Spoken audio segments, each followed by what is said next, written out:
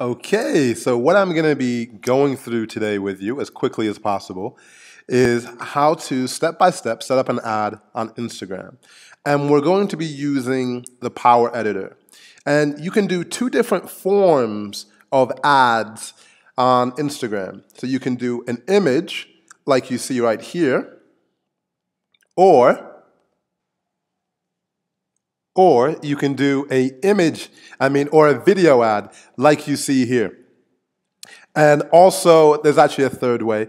You can do an app install, which you would advertise either through a video or an image. And so I just want to go through with you now. I want to show you a few more examples here really quickly.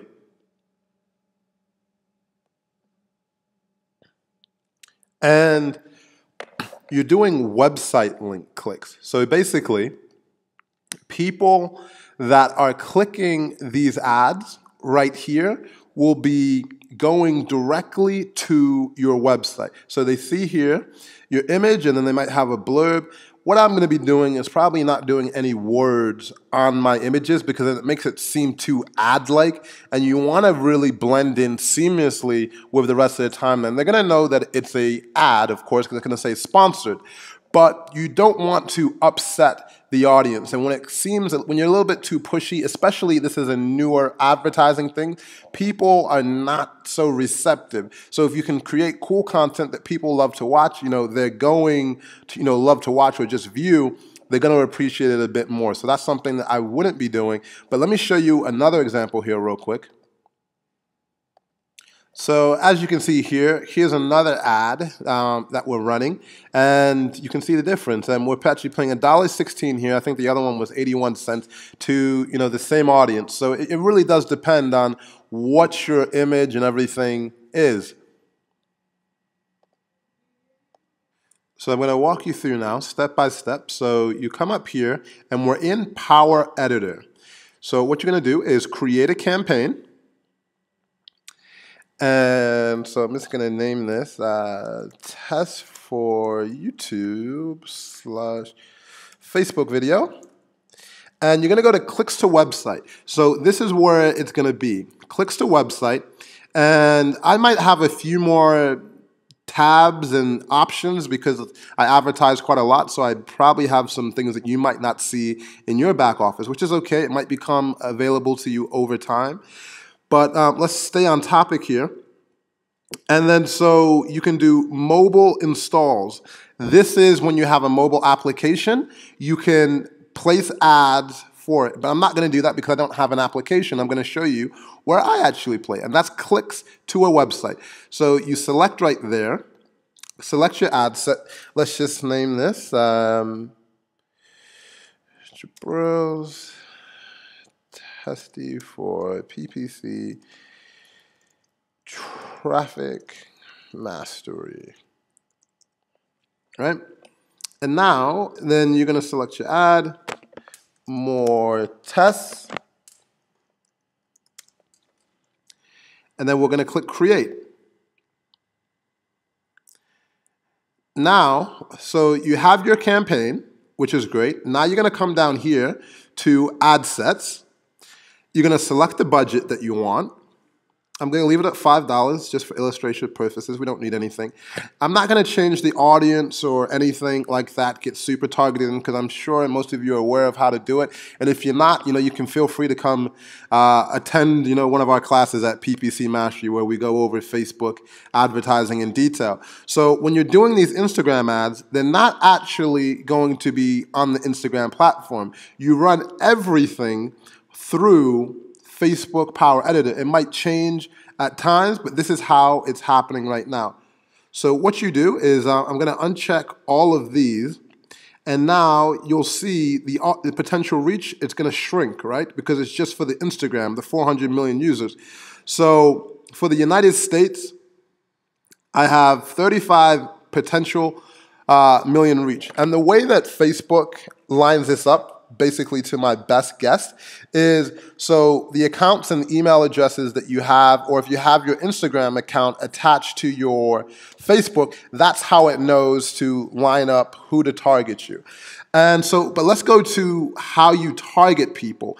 One of the things that I hope that does come soon is hashtag. Like, because on platforms like Twitter PPC, you're able to target people based on like the hashtags that they use or the users that they follow. That would be an amazing way to do things. But for now, we don't have that option. So you target the exact same way that you would target on Facebook. So I'm just going to come plug in, let's say,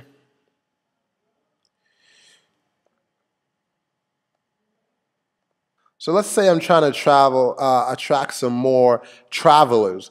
So maybe I'm going to select, let's just say Airbnb. I love Airbnb. And most people who do Airbnbs are somewhat, travelers. And now, like I said, I'm not going to go into the targeting because I just want to show you how to set up something. So we have Airbnb. We're going to save that. 1.2 million people for the United States. Because obviously I do, like I said, get a lot more nitty-pitty and, target custom audiences and, retargeting. But like I said, I just want to keep it very simple for you today. So there you have it. And now you come down here to ads and you do have to select your Facebook page, right? And then you select your Instagram account. And you're going to pick the website where you want to send them.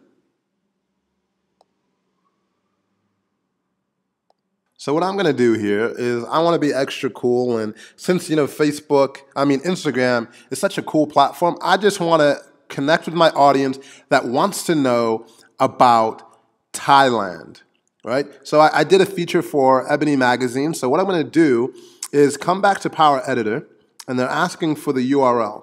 So I'm going to plug this in right here for travelers, and I'm going to say, learn what it's like. I'm going to pause. And so since I've put learn what it is like for a black traveler in Thailand,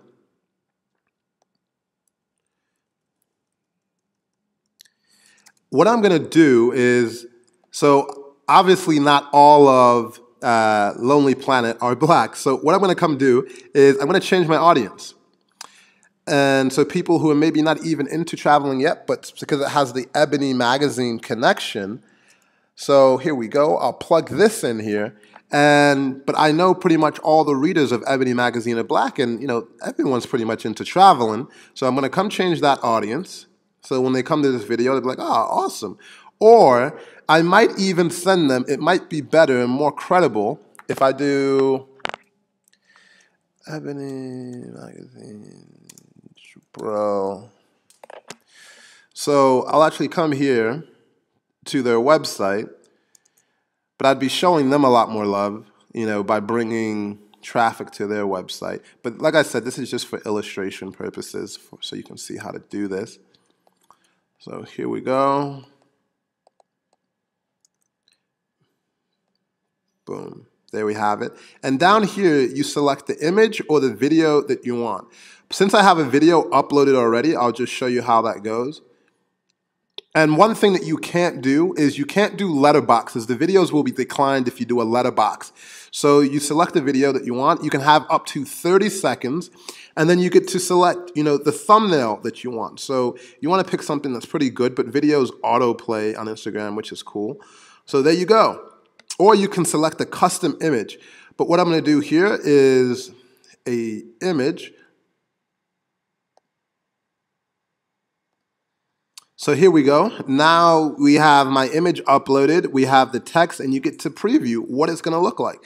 And now what you're going to do is whatever your call to action is, right? So if you're sending them to your website, like I've been doing for our Facebook, classes that we do, or if I'm doing it for my travel stuff, basically whatever applies to you. So if you have, a doctor's office or you have a yoga studio and you want to have people book sessions, or you have a university and you're having people apply, whatever that it is, or if you have a charity, You just come plug your call to action in here. And remember, Instagram is a very creative place. They like to see beautiful pictures, beautiful videos. So please take some time when you're creating this content, because your content will ultimately decide how much you're truly going to be paying, as well as your targeting, how much you're going to be paying for your click, and if it's going to be a profitable venture for you. And the more that we go into Instagram, we're going to be spending thousands of dollars a month, even a week on Instagram, playing with different things. So if you want to learn more, you can check out our website, PPC Mastery, ppctrafficmastery.com, and just opt into our list, and we'd be more than happy to share with you what is working over time.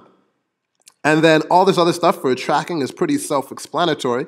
But all you're going to do now is click upload, and then your ad will be in the Ethernet, the ethospace. I don't even know what I just said. It didn't make any sense. But let me show you here real quick how to read the numbers and show you what is going on once your ads are live. So as you can see here with two different campaigns, this was with the image, and then this one was with the helicopter. I'm paying 13 cents a click to send them to a website. But let me show you here the numbers so you can see what is going on here.